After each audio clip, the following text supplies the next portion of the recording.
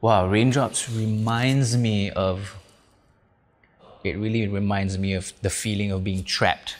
I actually wrote Raindrops back in 2017 with my friend Lin Ying. And it was really just the both of us in the studio in front of a piano, and it was raining outside.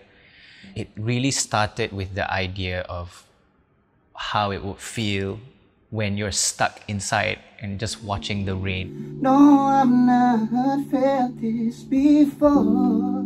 It just makes you want to stand in the rain, and just let everything wash over you. I think my favorite lyric in the song is, cold days are always so old when it's making me cry. It's familiar, the feeling of being lonely. It's not something that you experience once and figure it out. That you are not mine. Me and the wife were listening to Spotify one night. I stumbled upon this playlist called Jazztronica, and I heard this group called Potato Head People. They're a hip-hop duo based in Vancouver, Canada. Managed to get time to talk to them, and we just immediately started working on Raindrops. Can you hear this? Now all I hear are the You can hear that too? Yep. That's crazy. We are so far away from each other. We literally are the opposite time zones. You see me still? I see you and not the screen. But how about These songs are based out of emotion, They're written because these feelings were so strong. is this song like supposed to have some positive No.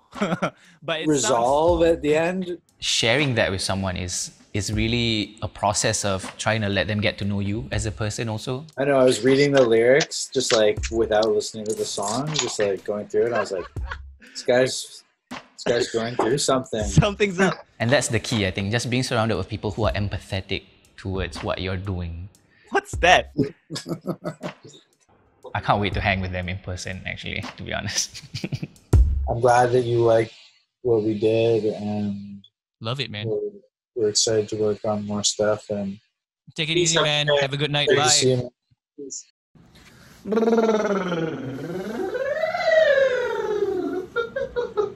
It's crazy that when I went into the studio, it was such a difficult song to record because I was having the worst sinus of my life.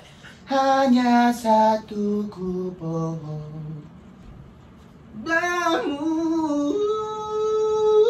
I can't even physically bring myself to sing it properly. And that was the first time in 10 years that I've ever experienced something like that in the studio because I'm a studio junkie.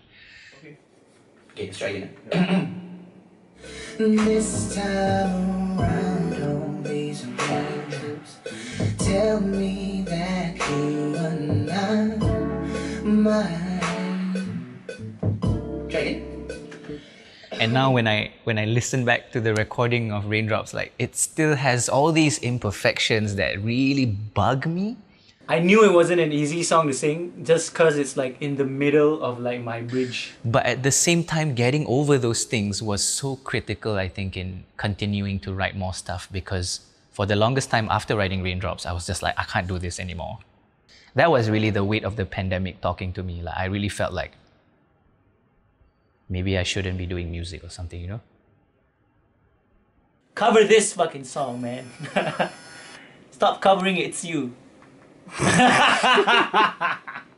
Be sad for once in your life. Feel sadness. I can hear raindrops. Making art makes me miss all the people that I make art with. We managed to do the Raindrops music video via teleconference. The director literally wasn't on set at all.